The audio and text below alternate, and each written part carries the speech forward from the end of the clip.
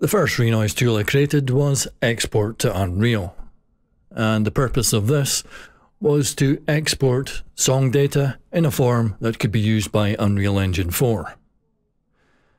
When Renoise creates a song file, it stores the song data as XML, which Unreal Engine 4 will not accept, but it does accept JSON.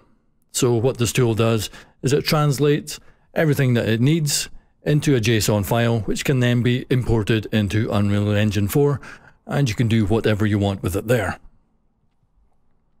This was gradually built up, step by step, to be more and more complicated, and I put out videos of those steps on Twitter, which means most people didn't see them. So I thought I'd collect them here and show exactly what it is that they do.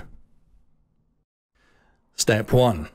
Simple use of waveform amplitude to control movement of a 3D object.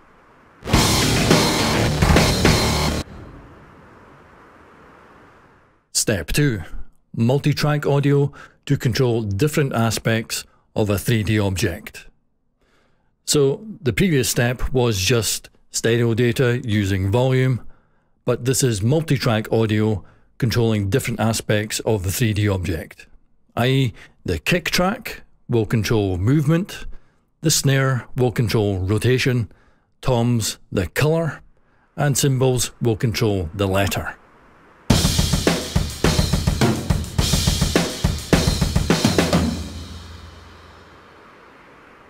Step 3. Amplitude of different frequencies to control different aspects of the 3D object. At 100 Hz, this will control movement. At 1 kHz, this will control the color, and at 10 kHz, this will control the number.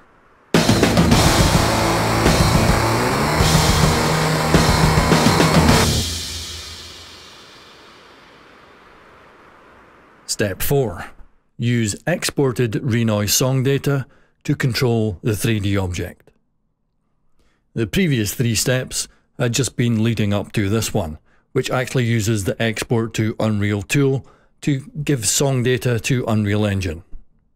And then it combines that with the previous process, which was using the actual audio file.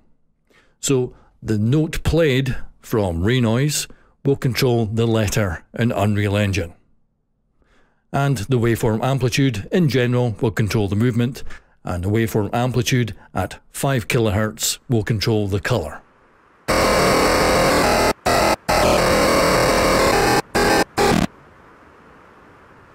Step 5.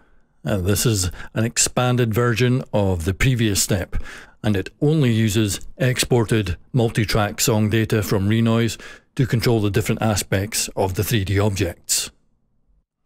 The piano note controls the letter, the piano octave, the color, the piano volume, that is the volume data from Renoise and not the waveform volume, that controls the height, the percussion retrigger is the shake, and the percussion retrigger value is the shake intensity.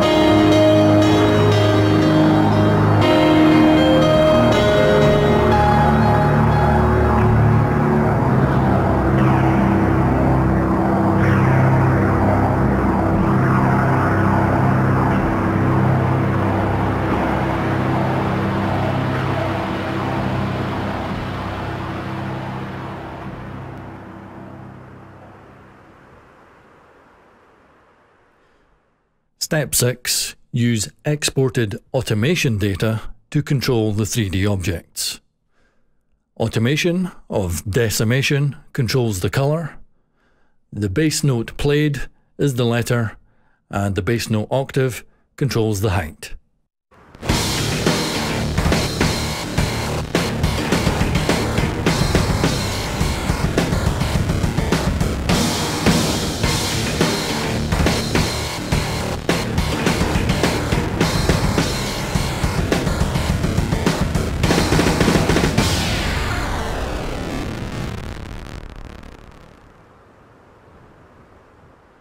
Step 7.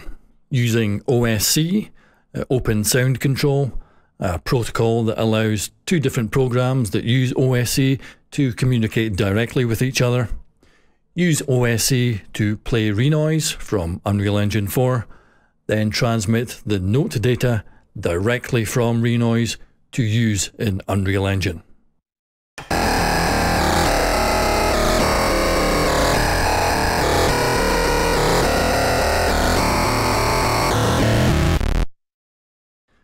Step 8. Using OSC, translate the 6 degrees of freedom data from VR controllers, and then use them to control instrument macros in Renoise.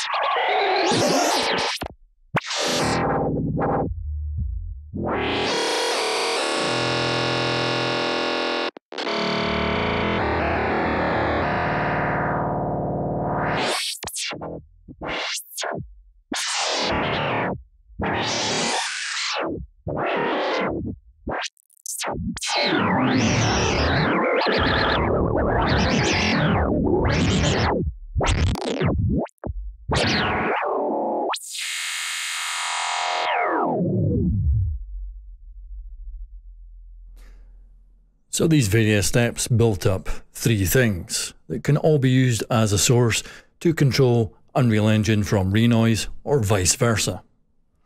That's the actual audio waveform, there's the song data that the tool provides, and there's also the two-way communication via OSC.